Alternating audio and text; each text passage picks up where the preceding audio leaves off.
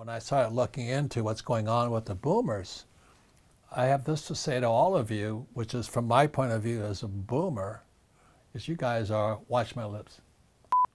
How good was Robert Kiyosaki? Actually, in this video we are going over his books, company and personal story. Everybody knows Rich Dad Poor Dad, the book that Robert Kiyosaki wrote in 1997. Till today there are people buying his books in multiple languages. This book teaches you about the assets and the value of investing that it can have on your life in terms of personal life and financial freedom. So for those listening, debt is a four-letter word for most people.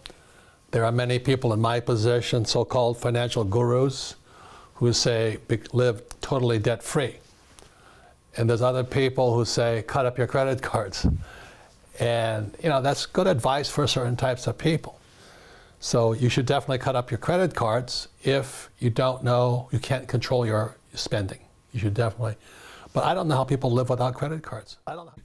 He didn't stop there though. After the massive success of the book, people saw that there was an opportunity to produce a cash cow out of this concept. But we will come back to that later.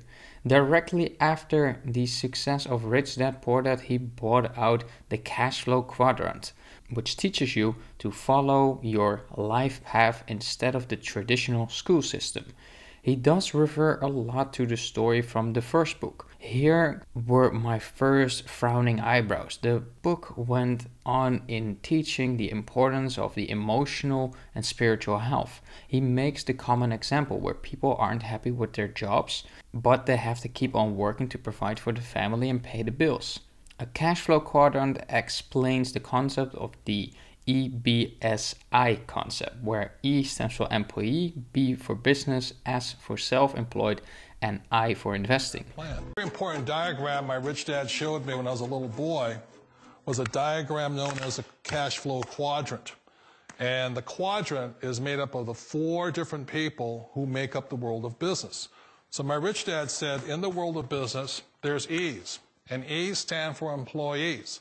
An employee, he says, you can always tell who they are by their core values. And what the employee, whether the president or the janitor of the company, will always say the same words. The words are, I'm looking for a safe, secure job with benefits. That's what makes them an employee, because their core values are security.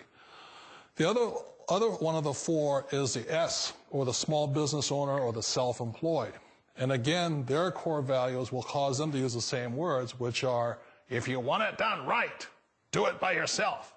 S means they're also solo. They're generally one-person act, or they operate by themselves. On the right side of the quadrant are the B's. And what Rich Dad said the B stood for was big business, or like Bill Gates. Forbes defines big business as 500 employees or more. And their words are different.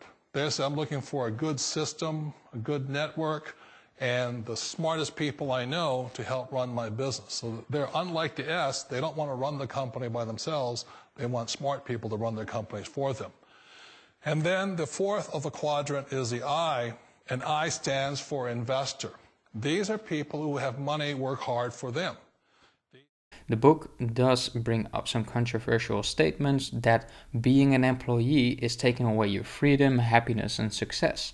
For some people, safety and predictability are a fine place to be in. On the other hand, of course, there will be people who want to take the risk in life and give it a shot towards financial freedom, where business and investing will be the main factors to make freedom with money possible. In these topics, it always sounds great and fantastic at first, but if everybody wants the same, why do so little people have this independence?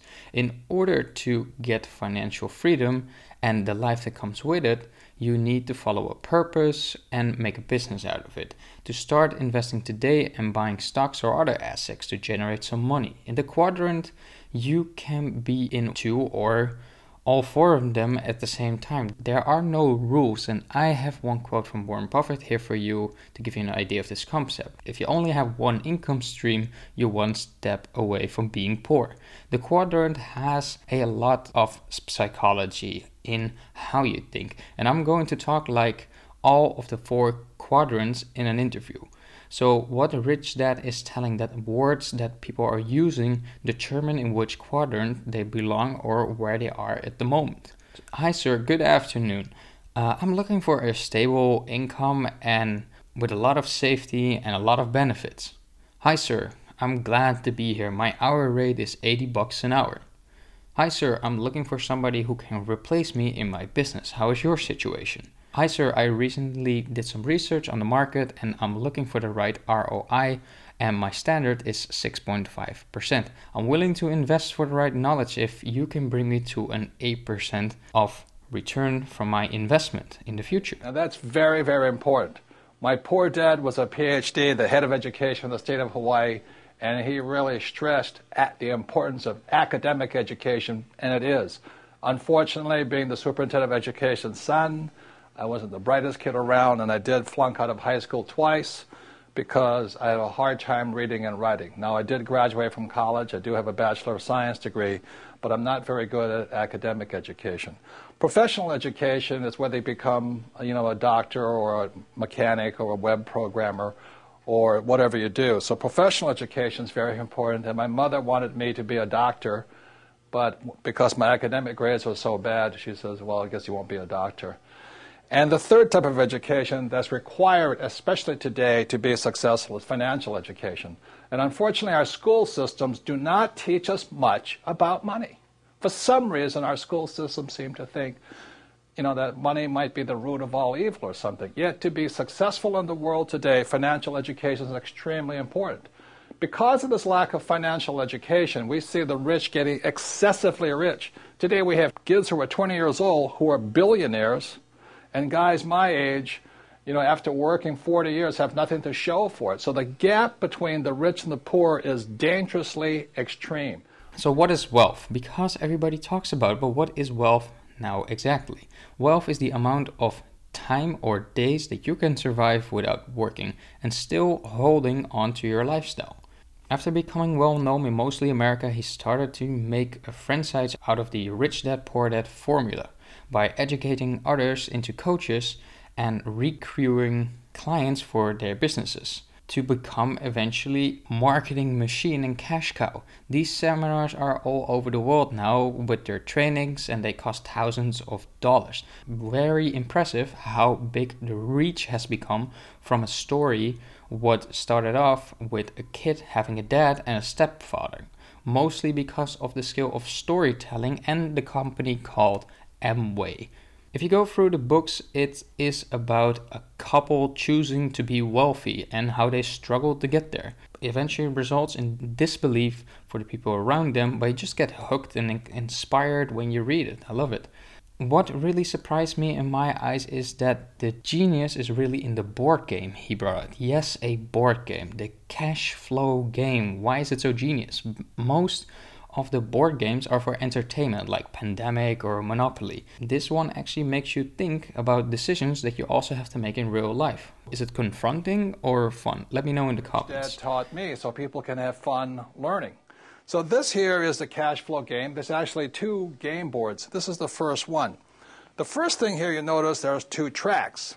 This is called the fast track, and this is called the rat race. And most people are trapped in the rat race. So if you follow the advice of go to school and get a safe, secure job and buy a house and have kids, you get stuck inside this rat race and you never get out. So the object of the cash flow game is to increase your financial IQ so you can get out of the rat race, to have more passive income so you don't have to work anymore, so your money's working hard for you. Then you get on the fast track.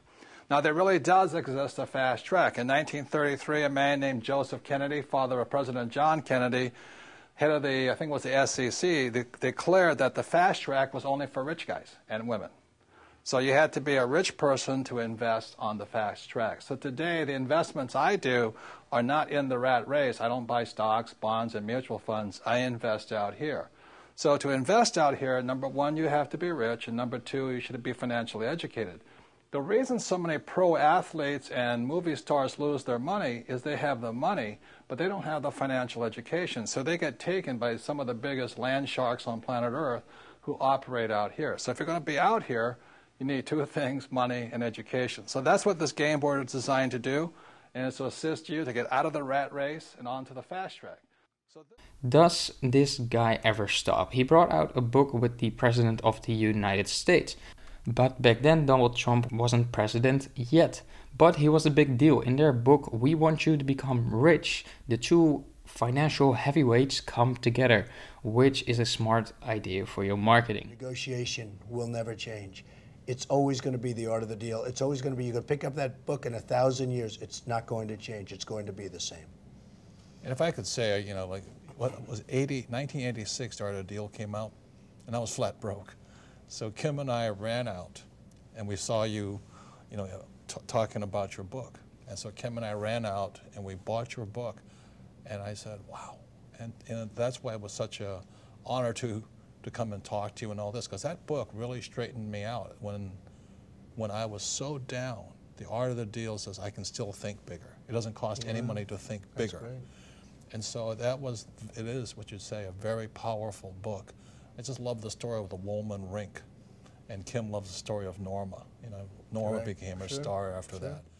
Here we have a little background history where Robert got his MBA in Hawaii while he served in the military, and he eventually got honored for his air support during the war in Vietnam.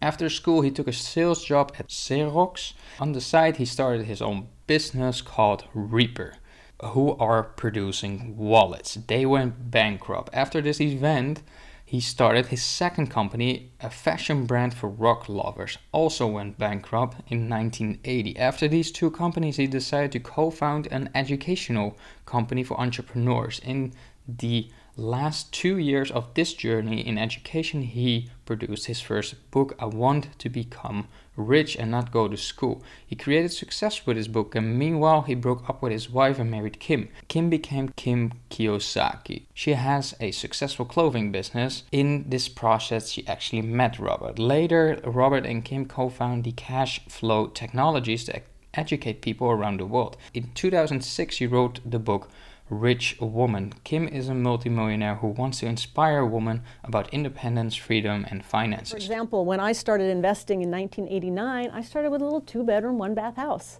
Our good friend and partner Kenny McElroy started with a little tiny condo. Robert started with a condo in Maui. We started small, we learn, we make mistakes, and then you move on to the next deal and the next deal and the next deal. And that's what we want to teach in the cash flow game. So how good was Robert Kiyosaki?